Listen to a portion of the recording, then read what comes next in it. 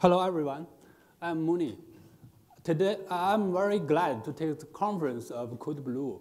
And today, I will introduce the topic of how we fuzz and exploit the Apple call, the passive framework and the context enlightenment framework into the Apple call and exploit. We have exploited the vulnerabilities and root the Mac OS operating system of EI Captain version. Okay. This is my agenda.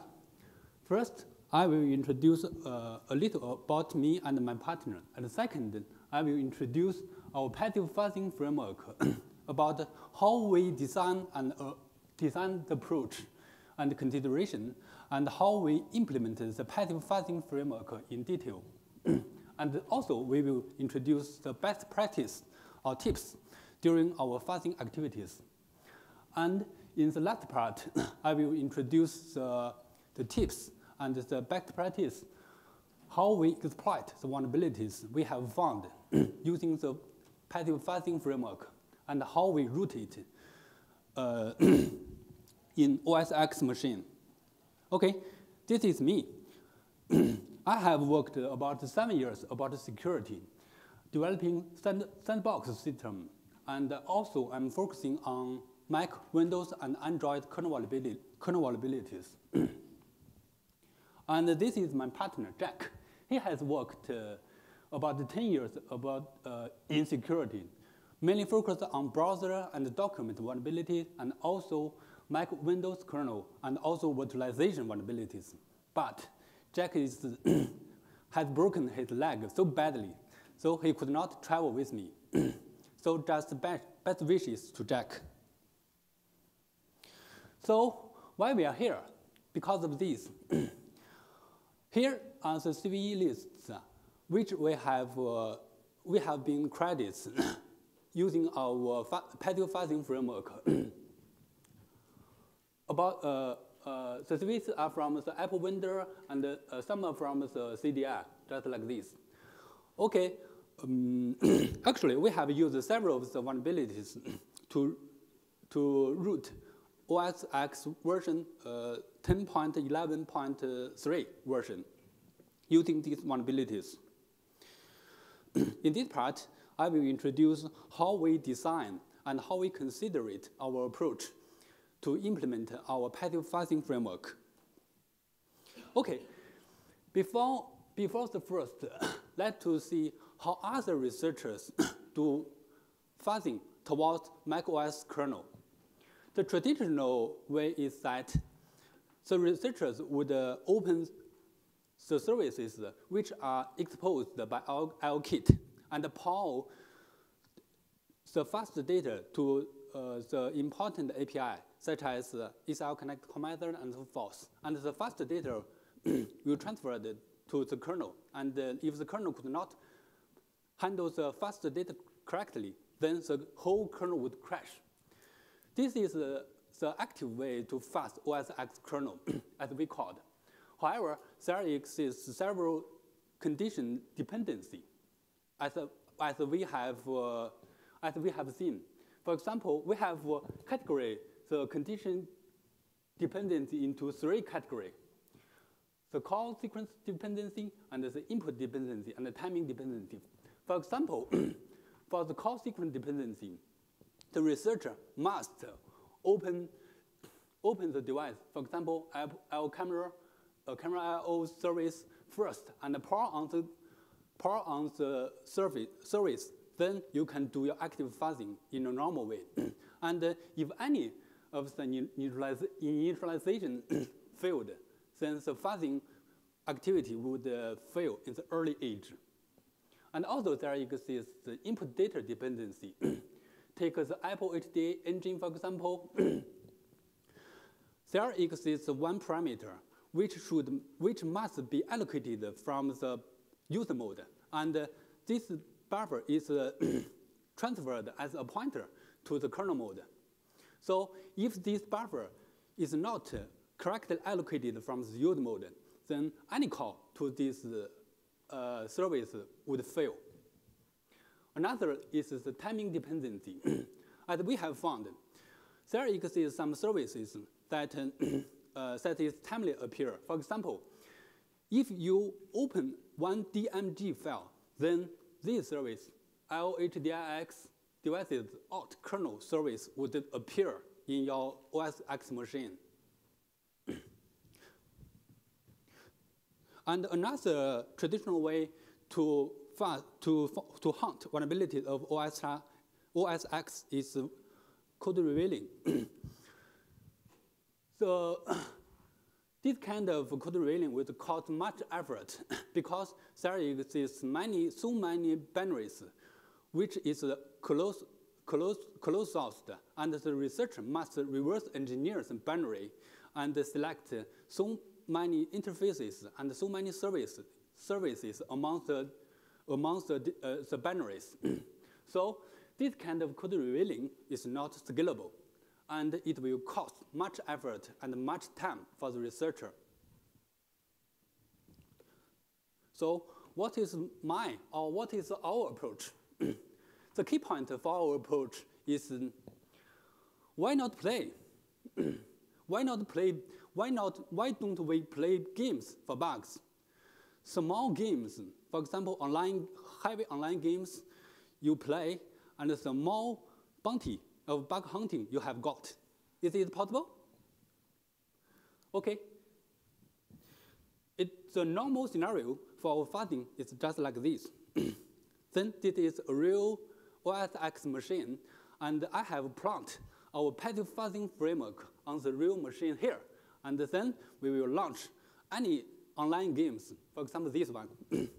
And suddenly it will crash like this. You can see the code stack log on the screen here.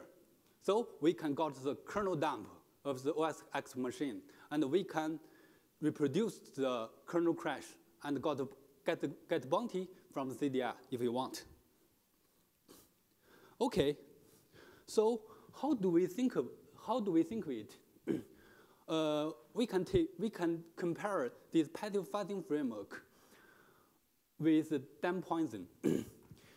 You can imagine that in a river, the water in the upstream will run down to the river dam, and the river dam will intercept all the water from the upstream. And if we poison the dam, and the water will be poisoned, the pointed data will run down to the downstream of the river. Then all the fish in the downstream will die. Okay. So in our passive fuzzing, the downstream data is lack of the user mode data. The user mode data and the user mode exception will all intercepted by hooking all important APIs, such as is-IO connect method and so forth. And the fast data by our hooker or by our passive fuzzing framework will be fast and delivered to the kernel mode user. The kernel mode user data is then delivered to the target driver. If the driver could not handle the fast data correctly, then the whole kernel would crash. Just like that, all the fish in the downstream will die. And the reproduction process is just similar. When we reproduce the kernel crash, it's just like that. We will check the origin of the poison in the river dam.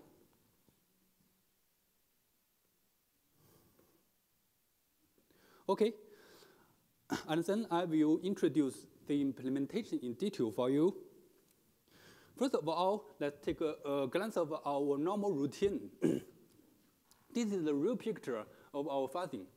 In the left one, we call it a server machine, and the right one, we call it a client machine. We use the sandbox connection to debug the server machine using our client machine if the server machine crashes. And first, we will plant our passive framework on the server machine here. And then we would launch any applications if we want. And suddenly, because of our fuzzing activities, the server machine would crash just like this. It will show many context log on screen. And then it will generate a call stack, call dump in the server.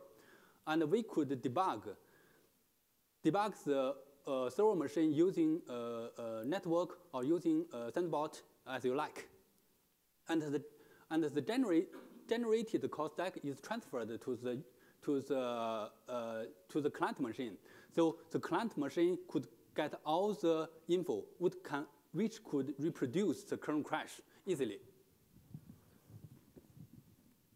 Okay, that's this overview architecture.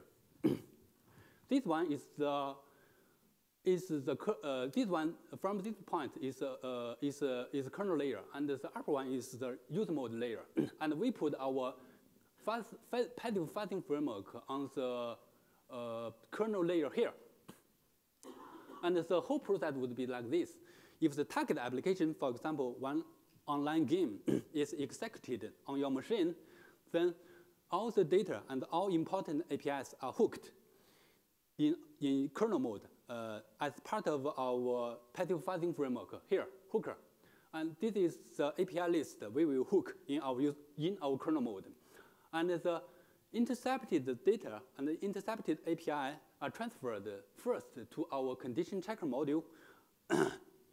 If the data and the APIs are interesting for our researcher, then it could be sent out through contact manager to alert the researcher about which module is buggy or which interface is so vulnerable and so that. Then else, the temporal module would fuzz the data from the user mode and transfer it to the original function here. Then the original function would transfer the data to the target devices. For example, the sandbox, USB, HDA, and so forth, if you like. And probably the fast data will cause the whole kernel to crash.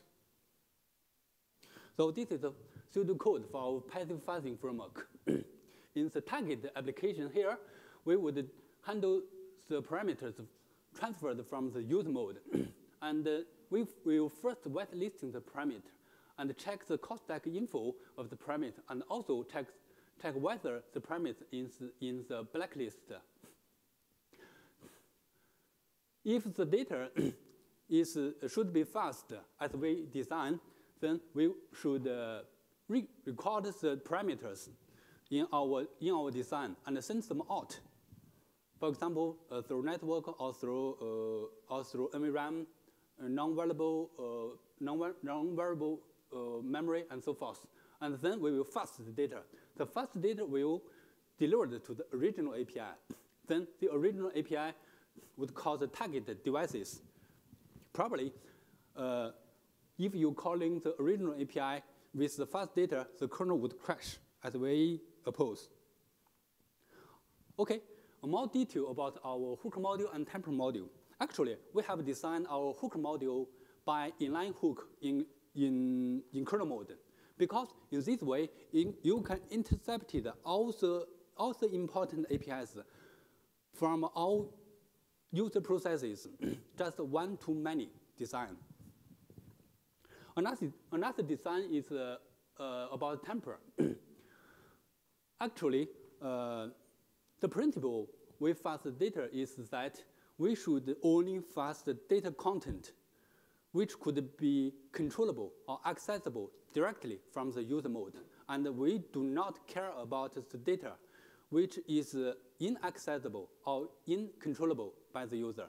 So take the is-IOKit call method, for example, we would care about these three buffer contents, and we do not care about the size field of the parameter, because the system OSX itself would check the validity of the size parameter. Okay, let's take a real example. Here is the real kernel crash call stack, which we have found and which we have not reported to the vendor. And you can see that upper one is the bottom of the stack, and the lower one is the upper one is top of the bottom, and the lower one is the bottom of the core stack. And we have set the trampoline function here. Trampoline is our connect core method, and it will inline hook is our connect core method, which is the system API. And this API will pass, for example, connection of user client or user service, selector, function number for the service is an integer, and also scalar input, inbound input, OL input, and so forth. And also there would be output related information. Actually, so also hooker we have set is layered from smaller scope to bigger scope. For example, these two API is our connect core method is our async method. It's related to IOKit module, which is related to driver interface. And these two quit mapping in task IOKit use client trap is related to OSX kernel itself. And these two IPC message send and get is related to match inter-process communication mechanism of OSX. And also copy-IO is general in the whole kernel. Okay, let's take a glance of all the hook in our source code. Actually, we have set all the hook by flag using Boolean. And if you can active the hooker by set the Boolean from false to true. It could take effect. It would take effect. So another point is about condition checker. So why do we introduce condition checker? Mainly, the basic reason for the condition checker is to bypass all the noise because of our passive fuzzing. For example, when during our passive fuzzing framework, it could interfere with all the normal activities when you're using your OSX machine. For example, it would cause black screen, but the kernel is active. It would cause harm of your kernel, but it also do not crash. And also, we will bypass the crashes we have reproduced error. Another point is about hunting vulnerability. So we can find some specific type of vulnerability using condition checker. This part I will talk it later. And how does the checker works? Actually, we have designed the condition checker in different dimensions, and we have introduced some basic syntax using our condition checker. For example, and, or, wild match, whitelisting, blacklisting, and so forth. And also, the condition checker will cover different property of system API, which is our target. For example, the process, the module function, and also the data, the core stack, and the miscellaneous. About the process, we could care about, for example, the user ID. We can distinguish whether current process is root or not. And we can care about the process name. For example, Safari, we can distinguish whether current process could be remotely controlled or whether current process is sandbox evasion. And also, we would care about module name and function names. Symbol name means function name and function address. This part is about the offset of the target function from the beginning of the function to the end of the function. Let's take an example. In this whitelisting detail control, we would care about proc name, user ID, driver name, driver bundle name, driver class name, and selector of the function, and so forth. For example, in this one, It means it is the Windows Server process, and we will bypass the ACTEL surface classes, and we will bypass this selector, because if you call this selector, you can cause the kernel crash. We have reproduced the crash. This is our index of crash. And also, we will care about the data and the call stack. About data, we will care about whether the address is readable, writable, or executable, and whether the data is read from the user or just read from kernel to user, and whether the data address is in user mode or kernel mode. About the call stack, we will care about the information of the frame of any frame of the call stack. For example, we will care about the return address in the call frame, and the stack level from the top from bottom to the top in the call stack. Take an example. This is the call stack. We will care about routine name, routine address, and the stack level layer. For example, if the return address is among this function, and if this function is in this function is in layer of this part in the whole call stack, then we will care about it. There are also some miscellaneous condition checkers in our design. For example, user client. User client is specific to IOKit fuzzing. For example, about the user client related fuzzing, we would care about, for example, proc name, driver name, function selector. For example, this is the class name of the ADPM user client, ADPM client, and this is the function number we're caring about. And this is match message inter-process communication part related condition checker. In this condition checker, we would care about, for example, match message ID, match message ID from, match message ID to. Actually, all the match ID could be divided into different parts, and we summarize them here. For example, if the message is among this range, it means that the message is about OSX subsystem. And if they are in this range, it means it is the MacPort subsystem range. So we can distinguish all the different parts of our fuzzing target. Another point is about context, as I have mentioned before. So what is context, and why do we introduce context? Actually, the context means the pattern accumulated during our fuzzing activities. So it could give much enlightenment to the researcher for code revealing. For example, it could lead to tell the researcher which module is more buggy than the other module, and which interfaces or which APIs are more important or more vulnerable than the other APIs. So this is the context is not vulnerability itself, but it could indicate suspicious vulnerabilities.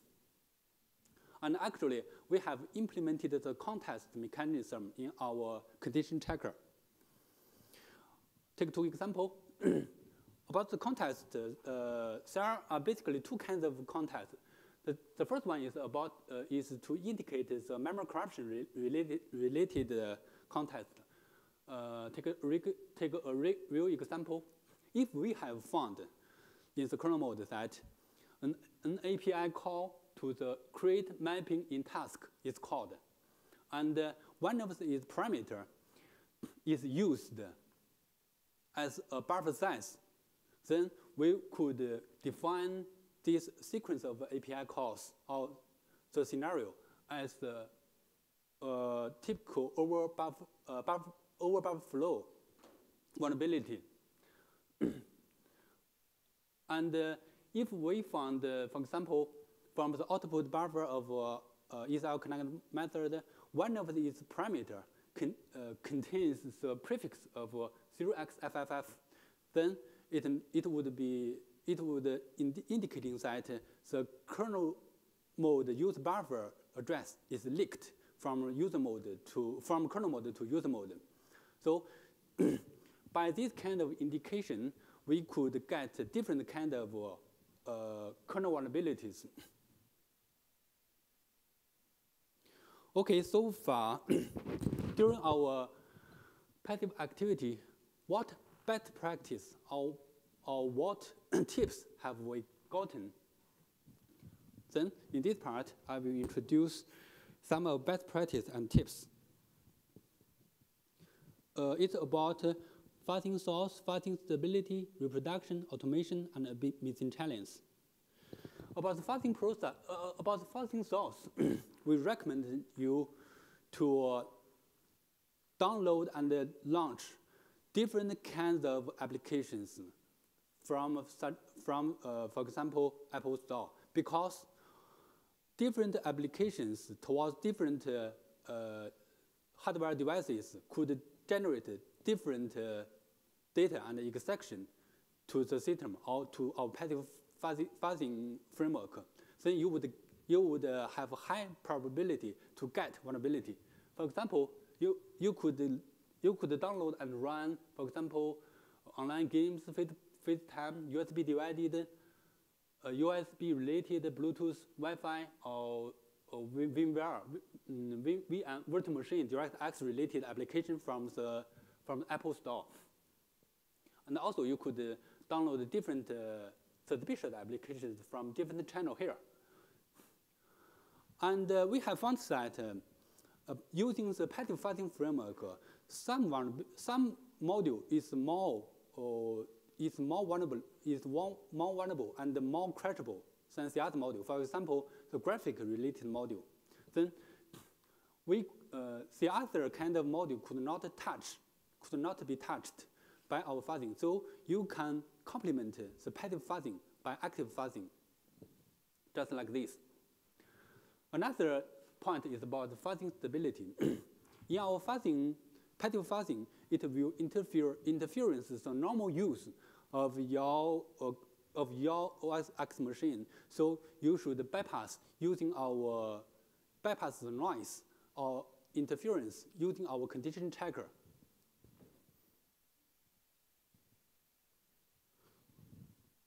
Another part is about reproduction.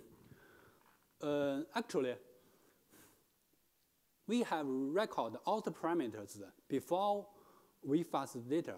And also, we will send out the whole call stack, the whole kernel call dump if the crash happened from the server machine to the client machine.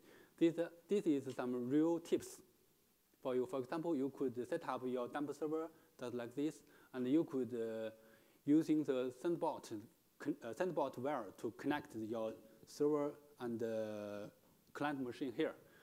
To make all the passive fuzzing framework automation, we recommend you can put your fuzzing framework into a guest OS machine.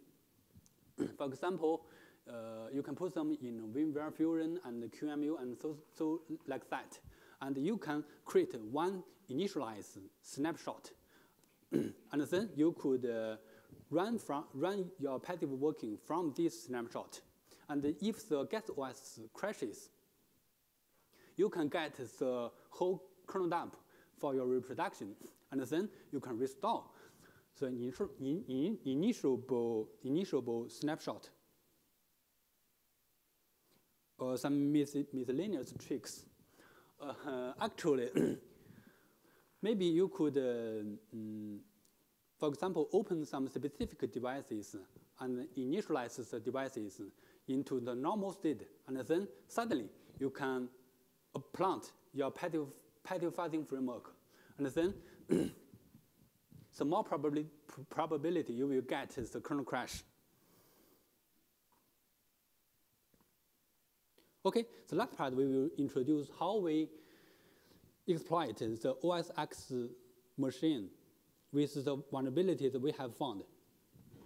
First of all, I will introduce some security mitigation, which is introduced by OSX latest version, SIP, kernel address layout randomization, supervisor mode access prevention, and supervisor mode execution prevention. These features are implemented in the 20 and 22 bits of CR4 register here. Actually, we can ignore SIP because this is irrelevant to OSX kernel root. We would care about KLSR as SMAP, SMEP. To bypass actually we have no vulnerability to bypass the kernel address randomization. We just use the old vulnerability here. It could leak the key slice of the text segment in the kernel mode to user mode. And we have found the vulnerability of this in this image. It could leak the kernel heap address from the kernel mode to user mode. Using this vulnerability, we could bypass SMAP, access prevention. And also, we could get an any call execution here, vulnerability in this image module. Using this vulnerability, we could control the EIP or RIP register. And we could lead the execution to the RP chain. In this RP chain, we would disable the CR4 register to shut down SMAP and SMEP. Then the payload in the user mode could be executed in the kernel directly. And also, the exploit process is related to heap spray. There are some tips during heap spray. Actually, there is some traditional way to use OS unserialized API to allocation and occupy kernel buffer in kernel mode. This way is introduced by Stephen Isser in 2012. Actually, this API would handle an XML likable input buffer. The key and the value. The value is the array, and the array is composed of several data. It's the OS data.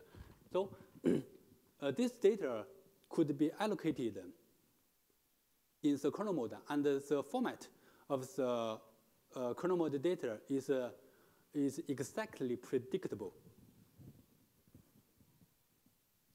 However, using this API, using this API directly would fail to heap spray because usually there followed an OS object release to the buffer you have ever allocated. So in most cases, if you call the wrapper API of OS unserialized, it would then allocate the buffer first and then release it. So there is no effect. So we must find a wrapper API which would just allocate kernel buffer in kernel mode, but it would not freeze the buffer in this cycle of API call. We have found the API call about the IO registry component of OSX. Actually, IO registry component is similar to device manager in Windows.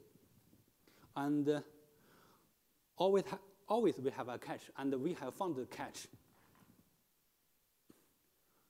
So we have found this kind of the wrapper, secure sleep system options, which is the service of IOMP root domain about select 7. And if you call it, in the use mode just like this. Then it would allocate the kernel buffer in the kernel mode.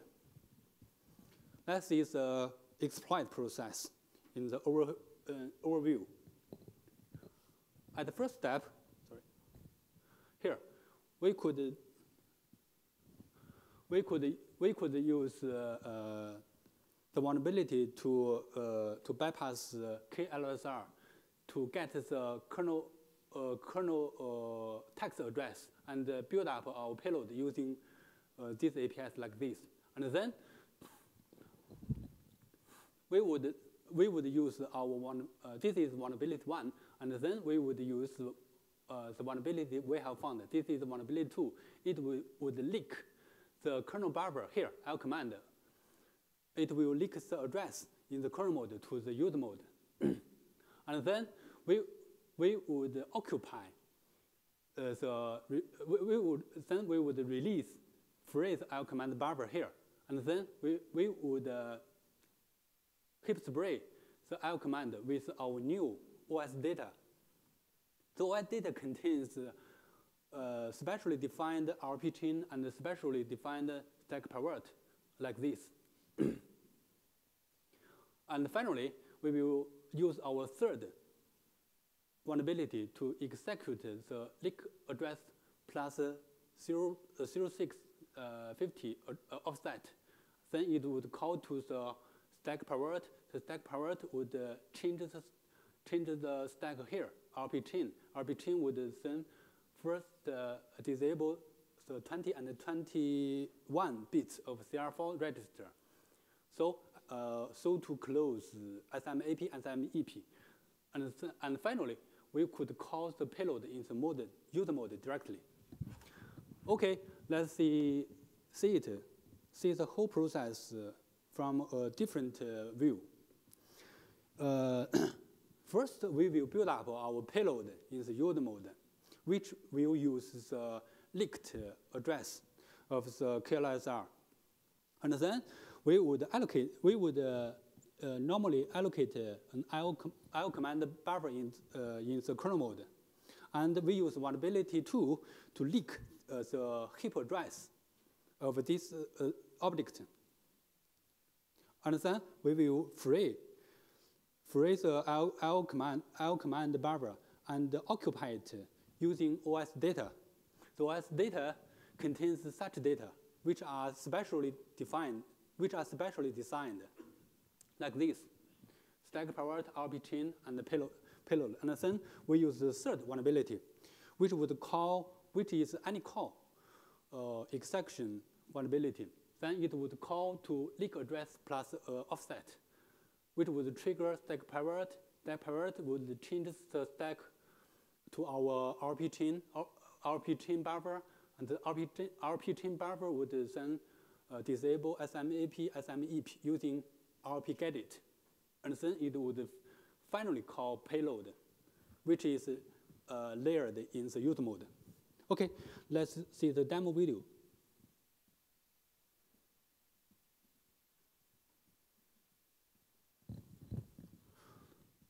First, we could see that we are not root.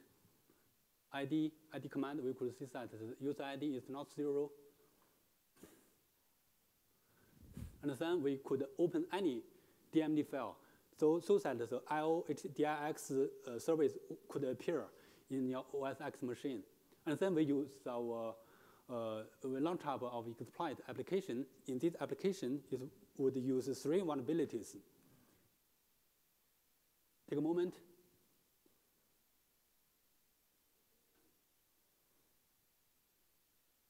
And finally, we could see that we are root. We could see the ID is 0.